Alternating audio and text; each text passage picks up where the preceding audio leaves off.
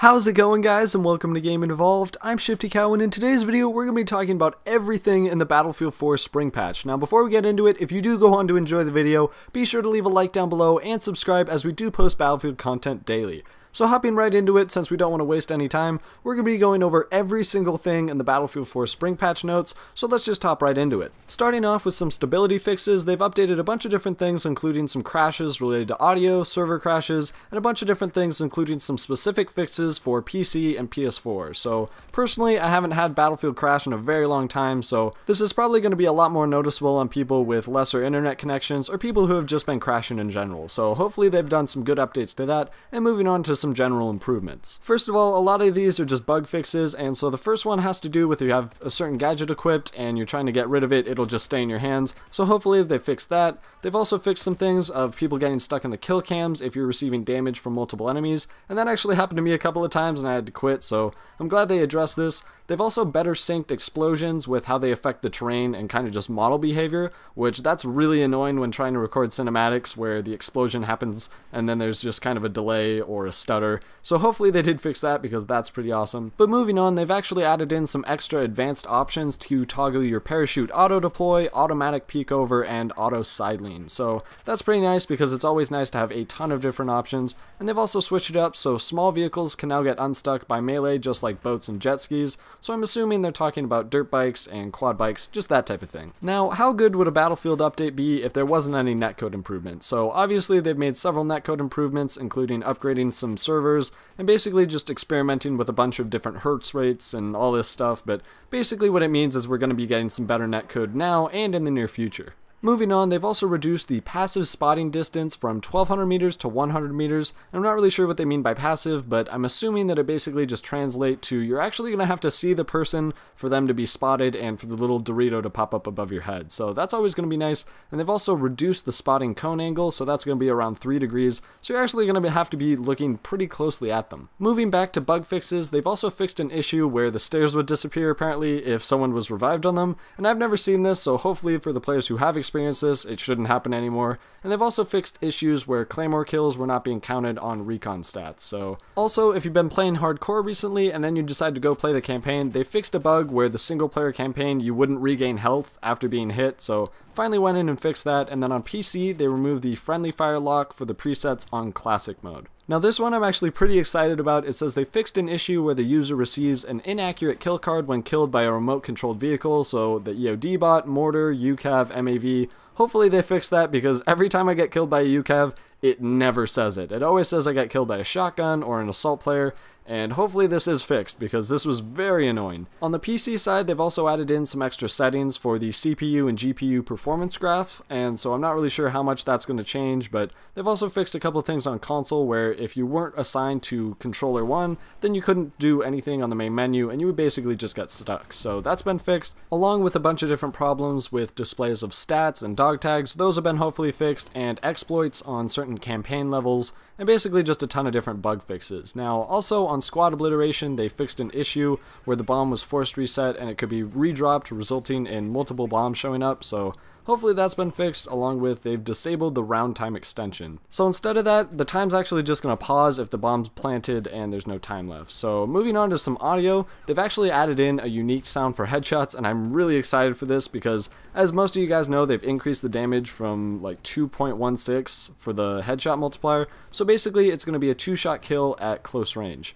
So moving on, they've also improved the bullet impact sounds on soldiers, and it says that using a suppressor is going to help a lot here. And they've also fixed some random callouts that are going to be improved for your own team. So on some more specific stuff, they've also optimized the Lamfini Garden Levolution sounds, and they've also added in destruction sounds for the weather station on the buildings on Arctic, which I'm assuming their meaning is Final Stand. Moving on to some art bugs, they've also fixed some issues where some camos would not properly display in first person, and they've also fixed some bugs where things like paper and flags and sheets, those would just go crazy in the wind, so that's been toned down a bit. Moving into the user interface, they've added in 49 existing dog tags, including many favorites from Battlefield 3, so this is going to be pretty exciting to show off, and that should be pretty cool. They've also fixed an issue where if a player shoots an enemy with a vehicle weapon, the hit indicator was displayed after exiting the vehicle, and I've actually had this happen a lot, so I'm glad glad to see that they addressed this. Moving through some quick stuff, they've enabled Network Performance Overlay on Xbox One, and if you want, you can actually disable this in your settings. And they've also moved the 3 new playlists that they added in the winter patch, like the Large Scale Warfare.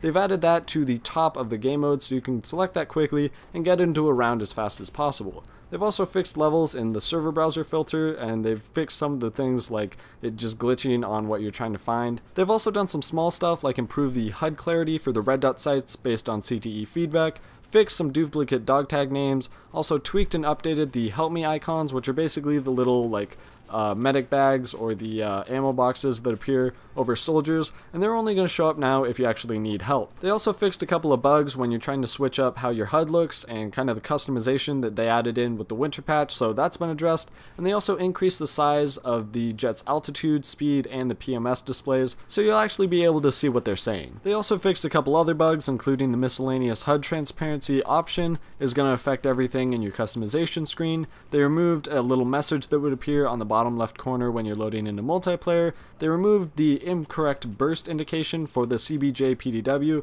because it actually doesn't support burst fire, fixed an issue where soldier camo would reset after each round, and they also added in squad obliteration in the squad join settings and fixed a couple more campaign bugs. So moving on to vehicles, this one's actually pretty cool, where if you're basically a Jetmaster, if you have the Jetfighter metal dog tag and you have that equipped, or if you have the Jetmaster dog tag, it's going to give you a special battlefield themed contrails, which are basically the little jet lines that you see coming out of the engines. That's going to be pretty cool, and you're also going to be able to tell at a single glance whether or not someone's going to be good in a jet. So moving on, they've also fixed an issue where if you ever exit out of a vehicle and then it shows your screen is all kind of grayed out like you've been hurt a lot but you're at full health. That happened to me a couple of times, and supposedly they fixed this, and they've also fixed a couple issues where the user is unable to kill an enemy that is inside a jeep or a stationary weapon with a defibrillator, which hopefully that's going to be pretty fun to troll people with.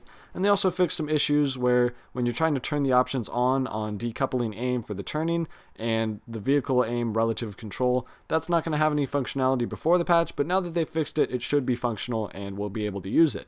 Moving on to the weapons, they've added in 5 different weapons, including the AN-94, which I absolutely love. It's an absolute beast. They've also added in the Mare's Leg, which is kind of disappointing. It's not as good as I thought it would be. The Groza 1, Groza 4, which I haven't touched too much, and the L86, which is basically just kind of like a carbine LMG. Starting things off, they've adjusted the ADS scaling and the field of view controls to make it so that the optics don't magnify more than they're supposed to, and they've also fixed the head glitches, so basically you're going to have to get a little bit higher above cover in order to actually shoot people, because your bullets are actually going to come out of the barrel of your gun rather than just kind of your forehead. Now we're going to try and speed through the rest of these just to get through them, but basically they've updated night vision optics, they've fixed an issue with the ACOG scope where the leftmost bar stretched into a black box, and that was pretty annoying, so hopefully they did actually adjust that. They fixed the tactical light on the MTAR-21, fixed an issue on some sniper rifles where the rangefinder used in combination with the flash hider would cause issues with the rangefinder functionality. They've also fixed some issues with the belt feeder and the autoloader not functioning on certain weapons. They've also gone through with a full weapons balance pass and suppression mechanic update.